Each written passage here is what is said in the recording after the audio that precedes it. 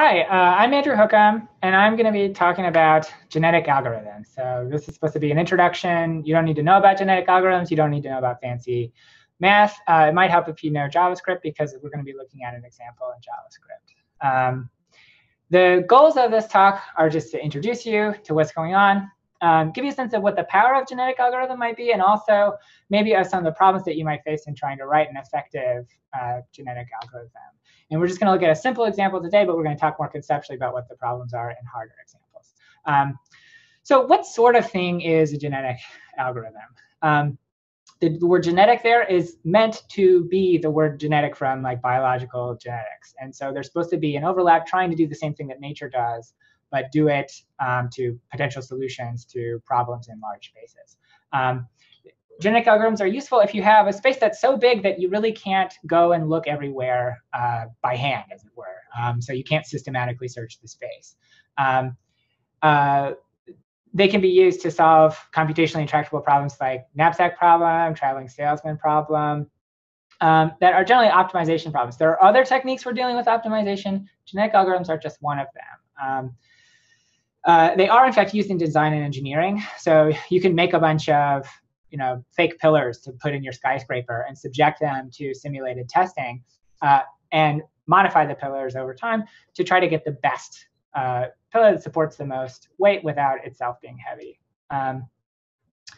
OK, so I said earlier that the idea is to mimic biological evolution. Well, how are we going to do that?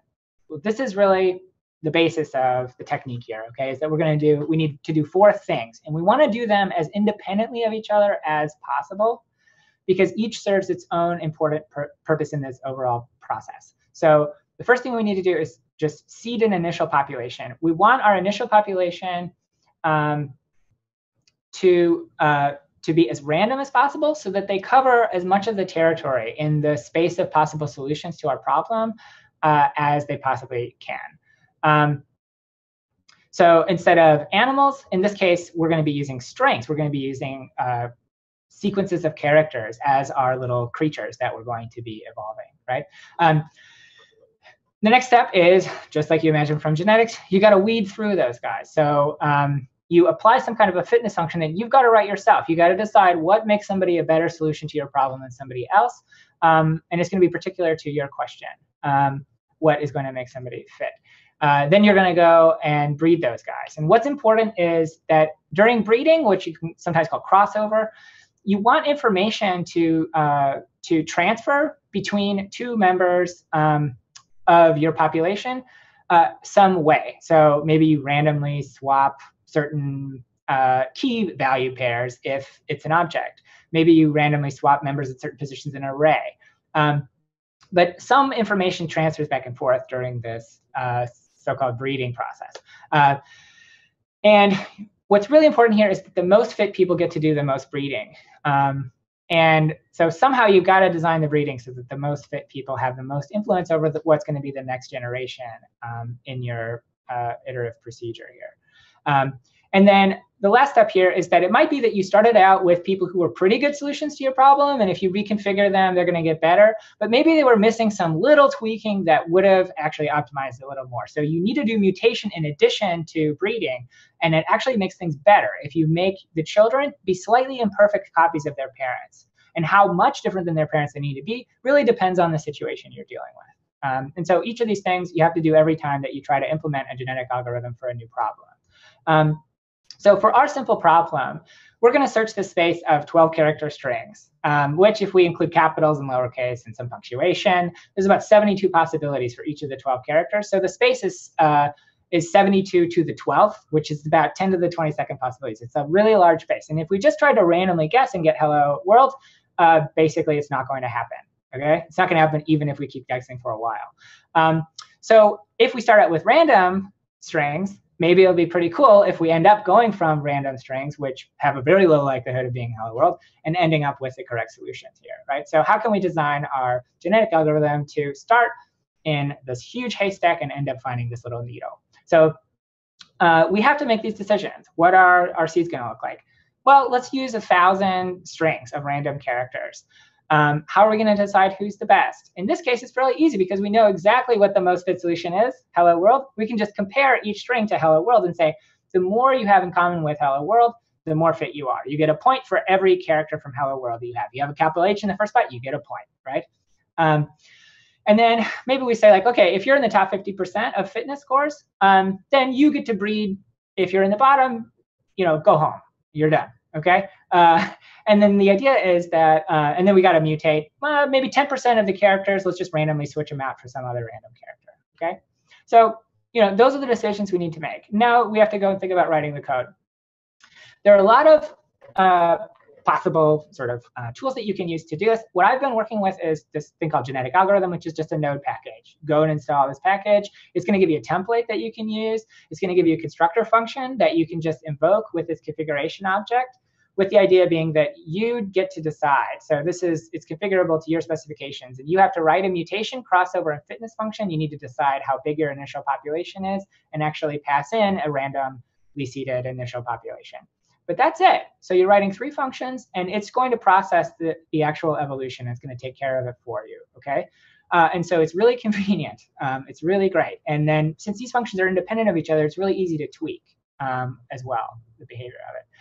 Now, this object is just once we invoke it with our configuration object, every time we call evolve on it, it's going to give us a new generation based on the functions that we passed it, applying them to each member of the population. We can call best to find out who had the highest fitness. We can call scored population to find out about everybody. And we can actually reconfigure the way that it's running while it's running. So in between steps of evolution, we can be keeping track of how many have happened so far. And we can say, if too many have happened and you haven't found a solution that's good enough yet, reconfigure yourself. So this last config option, you can call it and send it in new parameters, send it in a different fitness function right in the middle of the process of conducting the evolution. So it's really awesome. Now let's look at an implementation that actually does this, OK? So I've written the code here to just do genetic string match, and I made my target string, and I've written up some functions. I've got this thing called zipper crossover that I do where I sort of intermingle the characters from the strings. And I'm using 1,000 randomly generated strings to try to get at it. And so think in advance, how many generations do you think it'll take? Do you think it'll take a minute? Well, here it is. Yeah, 52 generations of 1,000 each. So, and you can see at the beginning, it really is evolving. We started with more or less completely random stuff. And as you scroll down, you really get closer and closer to hello world. And there you see it. It's perfect. Right? And so that's like pretty cool. It's OK, right? Because OK, we started with random stuff. And so we shouldn't really have made it. But the fact that we did, and in only 50,000 guesses, means that our fitness function and our crossover function were working really well to sort through this information. Gradually, now the thing is, this is just a kind of dummy example, right? Because this is a problem where we already knew the solution. And so it's easy to write a fitness function because we could just optimize, point at the currently known solution to this problem. What if we didn't know the solution to the problem in advance? So then it would be more interesting to try to write a fitness function.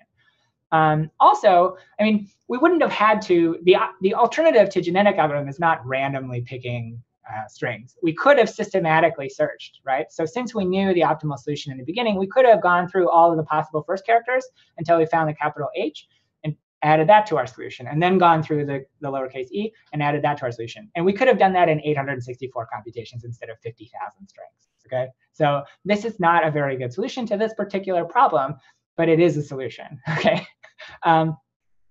We're going to find more interesting problems if we think about harder cases. And the kinds of challenges you can expect to face in dealing with a larger space or one with more interesting features is going to be, since you don't know in advance what the right answer to your question is, you'll get back an answer if your code doesn't break. And then the question is, what does that answer actually mean?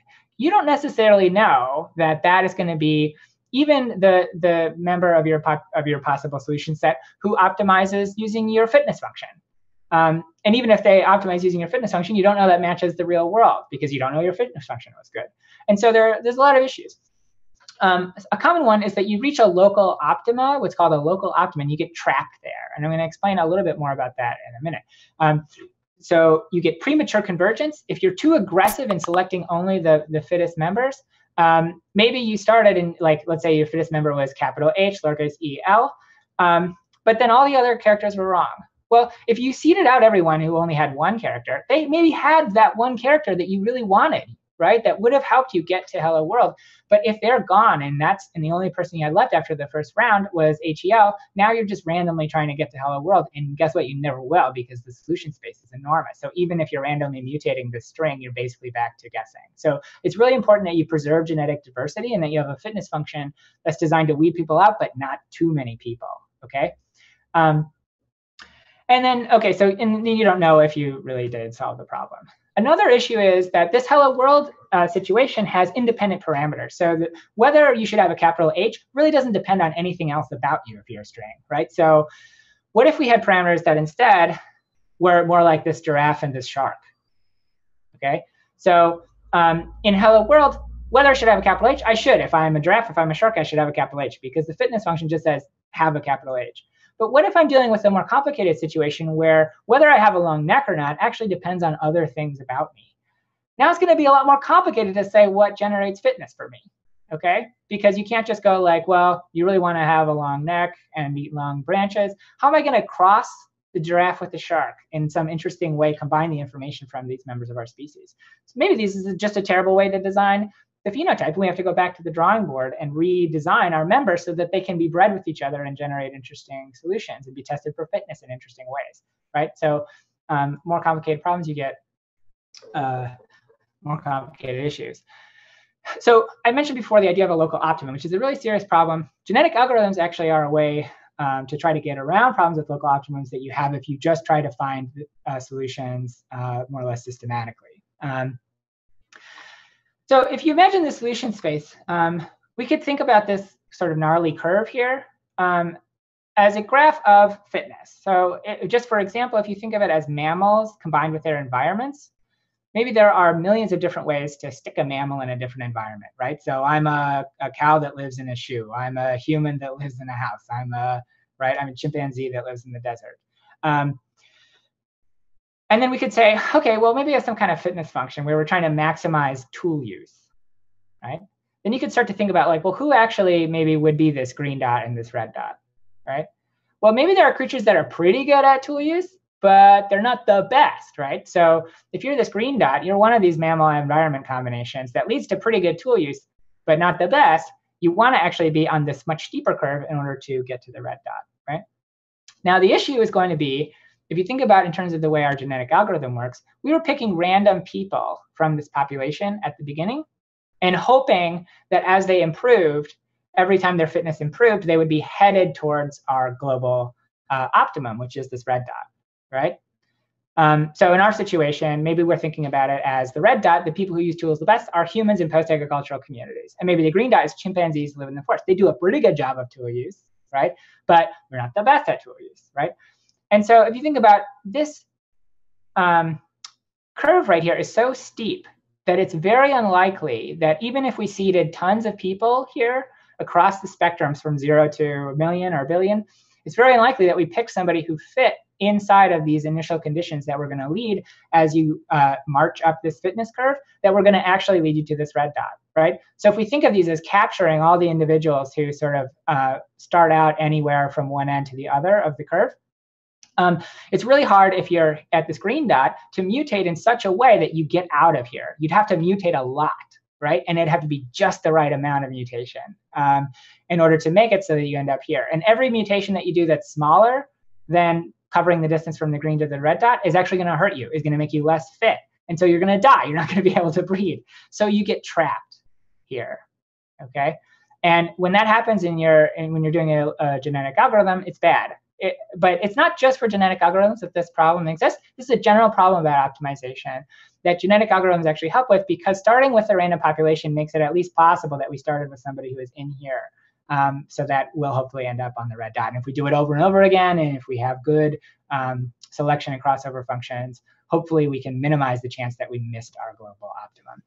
So, a general point about global genetic algorithms is, like, we don't necessarily know that we found the best solution, but we maybe if we just want a good enough solution, if the green dot is good enough for us, maybe we wanted a strut that would do the job, right, better than most struts, then the green dot is maybe good enough.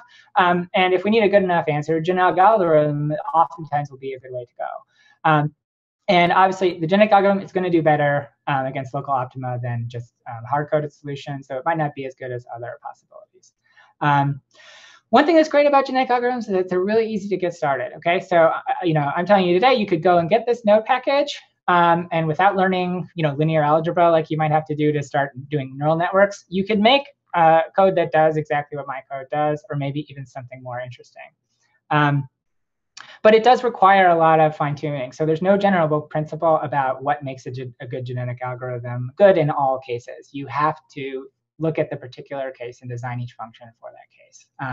So there's a lot of trial and error. But that's pretty much all I have to say. Thank you. Are there any